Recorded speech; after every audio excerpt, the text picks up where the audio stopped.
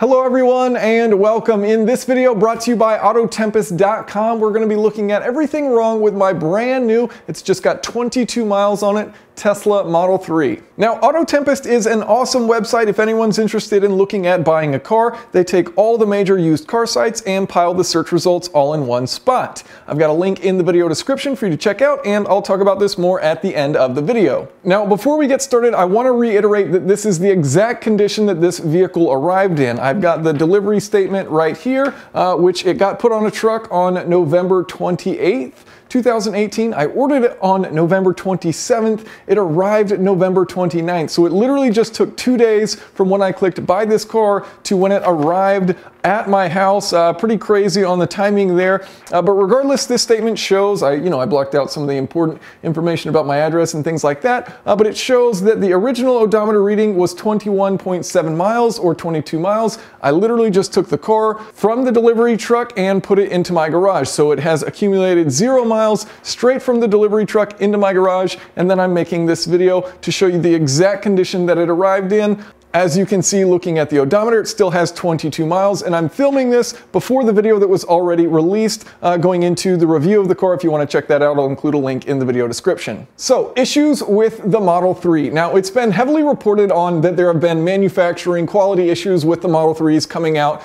Tesla's trying to ramp up their production, and in doing so, some quality issues are coming through. And, it's not my goal here to say that, Tesla's the worst company ever, or Tesla's the greatest company ever. I'm going to try to remain as objective as possible. I know the comments are probably going to range from, wow, I can't believe Tesla put out such a garbage product, to Jason, you're a garbage person. I can't believe you complained about such petty things.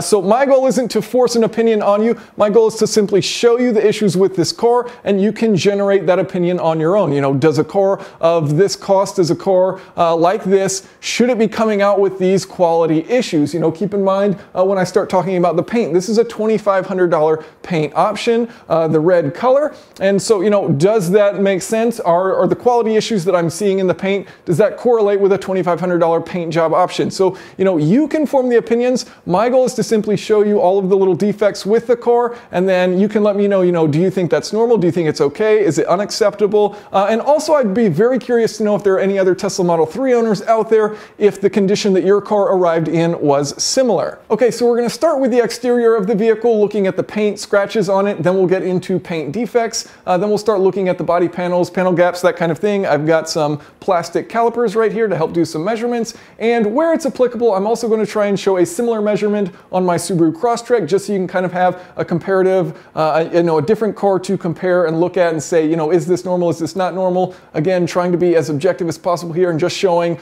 how the car arrived exactly as it is right now, coming straight off the delivery truck. Now, one of the worst areas is the rear door. So this is the driver's side rear door, the very front of it. So this is our driver's door right here, and then this is the rear door on the driver's side. And as you can see, there's all these little etches cut out of the paint here, and it actually continues along as you go along down the door. This is the worst spot of, multiple of them all in one area. But you can see these little etches here where, it's kind of been chipped through the paint, and there's a bunch of them all across the door here. Now, I learned a cool tip from Chris Fix to determine whether or not a scratch is actually through the clear coat. So I've got my Chris Fix thing going on right here. I've got some water, I should say water. And so what you do is you simply spray water onto the scratches, and if they disappear, then it's just in the clear coat. But if you spray the water on the scratches and you can still see the scratches have gone through the clear coat and they're actually scratching the paint. Okay, so now applying that logic to our first set of scratches, spraying some water on it. And as you can see, you can still see those little metal scratches. So it is indeed through the clear coat. Moving towards the back of that same door, here you can see another scratch which has gone all the way through the clear coat. Continuing along to the back of the vehicle, we have yet another scratch. This is on the rear quarter panel, still on the driver's side. And this is once again through the clear coat entirely. Now as we keep moving along, so here we can see the scratch that we were just looking at in the top left of the screen. This is that rear driver's side quarter panel, and then we're moving on to the rear bumper right here. So here you can see additional scratches, some light scuffing there, and an additional scratch down there below. So, you know, just in this small little area, 1, 2, 3 decent scratches there. Okay, so now we're looking at the rear bumper, and so here's one of the parking sensors, and there's a scratch that kind of goes along a good distance here along that bumper. So you can see, you know, some different areas like right here, an additional area right here where it's scraped, and then as you keep moving along, that scratch continues, and you've got an additional scrape over here. So a good long scrape coming from this parking sensor here and then going across. So as far as scratches, that mostly covers it. You know, there's a few other little minor scuffs and things around the vehicle, but really most of it's all on the driver's side. The right side of the vehicle is actually quite good. No little scrapes or anything like that. And, you know, just a few other additional little minor scrapes that I didn't show on the driver's side. But overall, you know, those main scratches all on that rear bumper, the rear quarter panel, and then on that passenger, that rear door on the driver's side. Now, as far as defects in the paint, this little dot right here is actually underneath the clear coat. So this is a speck of dust probably, and what this just means is that in their paint room, you know, they had a little speck of dust floating around, it landed on the car, and then they applied that clear coat over it. And so it's kind of just a sign that, you know, perhaps the room where these are getting painted in aren't being perfectly filtered. You've got some dust floating around in there, and unfortunately, one of those little pieces of dust got stuck underneath the clear coat. So, you know, you can rub your finger on this, you can actually feel it, the surface, there's a little bump right there, and this is just trapped underneath that clear coat. Now, people love talking about orange peel, so here you can see kind of the textured surface of the paint when you're looking at the reflection of the light. You know, instead of it being a smooth line where that light is reflected, instead it's kind of got that jaggedness, that textured look to it, that orange peel. Now here you can get a much better idea of what I'm talking about. So we're looking at the lights on the ceiling of my garage being reflected off of the rear quarter panel. And, you know, as I pan this camera down, you can see that textured appearance to the paint. Next, we are going to talk about panel gaps. Now, the internet loves talking about panel gaps. Personally, I've never looked at a car and thought, whoa, look at those panel gaps, that's crazy. But you know, I'm wearing a hoodie. I'm clearly not a man of style or taste, so what do I know? So let's just look at the car, look at the numbers, see how the Tesla does. So the first gap we're looking at here is the front hood, and so we're looking at the driver's side here, the left side of the vehicle, and it looks to be a gap of about 4.4 millimeters there on the right side of the hood. Looking at the passenger side of the hood, it is very visibly thinner than on the driver's side. This looks to be about maybe 2.4 millimeters wide, this gap on this side, so about 2 millimeters less than on the driver's side. Now for comparison, I did the exact same measurements on the hood of my Subaru Crosstrek. On the driver's side, it was a gap of 3.8 millimeters, and then on the passenger side, it was a gap of 3.0 millimeters. Now, one of the largest gaps on the vehicle is here between the rear quarter panel and the driver's side rear door. And so here you can see this gap is about 6.8 millimeters on the left side of the car. And then on the right side, quite a bit less gap here. So looking at about 4.8 millimeters, so about a 2 millimeter difference between the left and right sides. I also took these same measurements on my Subaru Crosstrek, 4.9 millimeters on the left side of the vehicle, 4.5 millimeters behind that door on the right side of the vehicle at this same portion on the upper portion of the door. Okay, so the next measurements we're looking at are the door gaps. So we're going to start on this ridge right here, and then we're going to look at the front of the door, the gap right there, the gap between the two doors right there, moving along this same line, and then the gap behind the doors. So on the Tesla, on this driver's side right here, we've got 2.8 millimeter gap right here. We've got a 4.1 millimeter gap right here, and then a 5.6 millimeter gap at the back. Now on the other side of the vehicle, we're at 2.9 millimeters at the front, 2.9 millimeters in the middle, so a bit more consistent, and then 5.3 millimeters in the back. Now, once again, I did the same measurements on my Subaru Crosstrek. So on the driver's side, it was at 4 millimeters, in the middle, 4.2 millimeters, and then at the back, 4.5 millimeters. Then on the right side of the vehicle, 4 millimeters up front, same as on the other side, 4.5 in the middle, and then 3.9 in the back. So the biggest difference in any of the measurements on one side of the Subaru Crosstrek was 0.6 millimeters, but also the biggest difference left and right on the Subaru Crosstrek was 0.6 millimeters. So on the Tesla, perhaps it is a design thing that the back gap is the largest. But that said, the biggest difference in gap on any one individual side was 2.8 millimeters. And then between the left and the right side, where it was just 0.6 for the Subaru Crosstrek, it is 1.2 millimeters for this center one right here. So 4.1 on this driver's side, and then 2.9 millimeters on the passenger side. As far as the trunk, 5.4 millimeters here on the left,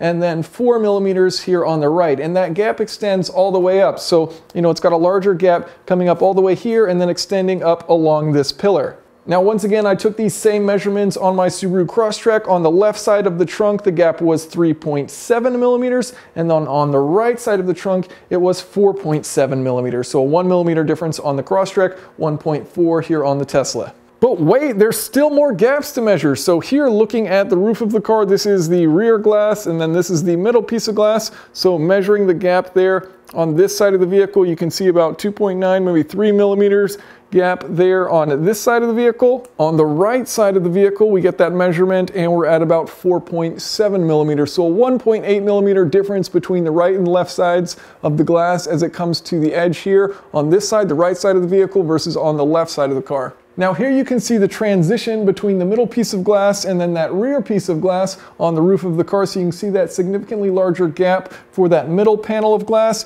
And then as you get back, that gap gets quite a bit more narrow for the rear panel of glass. Now they did do a good job with the side frame finishing, so this all actually lines up pretty good right here, coming across there, everything's parallel in the same plane orientation there, so that looks good right here as well. And interesting little fact, I don't know if you guys have watched my Rolls-Royce Cullinan review, one of the things they were talking about was having that really long side frame finishing that comes all the way around and then back, and they were saying that's very challenging to do, to have that part where it does come back. And interesting to see, here on the Tesla, they've actually cut it into two sections because it's a challenging supplier demand to say you have to do all of this in one piece. I'm not suggesting that this should have the same level of build quality as a Rolls-Royce, something that costs 8 times as much, but just an interesting thing there to point out on that side frame finishing, having it cut into two different sections there, and they did do a nice job of having it all line up. Now, another interesting thing to look at as far as the panels and how they're assembled together, it's one thing to look at them, left or right, how do they line up, what are the gaps between them,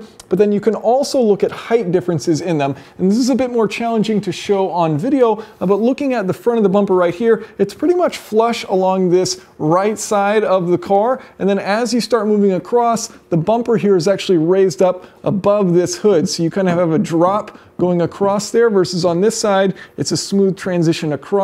Here, you kind of run into that bumper there as you're moving along down it, versus on this side, you just come straight across it. And there are more examples of this as you go around the car. I'm not going to go around and touch every single panel and show it in this video, but just another example here. So on the driver's side, you've got a bit of a difference here on the door. So the door is a bit raised above versus this front quarter panel. And on the passenger side of the vehicle, it's pretty much flush the entire way from the top to bottom. Whereas on this driver's side, this door is higher than right here. There's a little bit of an elevation difference right there. And then as you get towards the bottom of it, actually this front quarter panel is a little bit raised up and the door is a bit recessed there at the bottom. So it kind of has this warped angle to it for the door here, versus on the other side of the vehicle, it's just kind of a nice smooth all the way down. Now, am I human garbage for pointing out these small flaws, or are they actually legitimate reasons to be concerned? That's for you to decide. I'm just trying to show you the condition in which this car arrived into my garage, straight off the truck into my garage. This is how it arrived to me. Whether or not you feel that's acceptable is for you to decide. I'd love to hear your opinions about it in the comments. Also, in Tesla's defense, I did send them several video clips showing the different scratches on the car, and they said they will get it all fixed up. They said they'd be contacting me about getting service to fix it all up. And they even said they would be providing me a loaner vehicle while the vehicle is getting fixed. So on their end, you know, they were happy to say, you know what, yes, there's a few flaws with it, we will fix that up, don't worry about it, we'll get you covered. So I do appreciate that on Tesla's end, that they were very quick to respond and say, yes, we will do this. That said, of course, it would be ideal to just not have those defects in the first place. Now, a huge thank you to Autotempest.com for sponsoring this video. I thought it'd be pretty interesting to see, you know, what is the cheapest electric car I could find used on Autotempest.com. So the first vehicle I looked at was the Smart 4.2 electric. I found a 2013 for just $5,000 with only 5,000 miles on it. But we can probably do better than that. So I looked up a Mitsubishi i-MiEV, 2012 with 25,000 miles on it, also under $5,000, but still not as low as what I was hoping I could find. So then I searched for a Nissan Leaf. This thing's been out for quite a while, and found a 2011 Nissan Leaf SL with 65,000 miles on it for under $4,000. Anyways, Autotempest.com is an awesome place to search for used vehicles, and I will include a link in the video description. So thank you all so much for watching. If you have any questions or comments, of course, feel free to leave them below.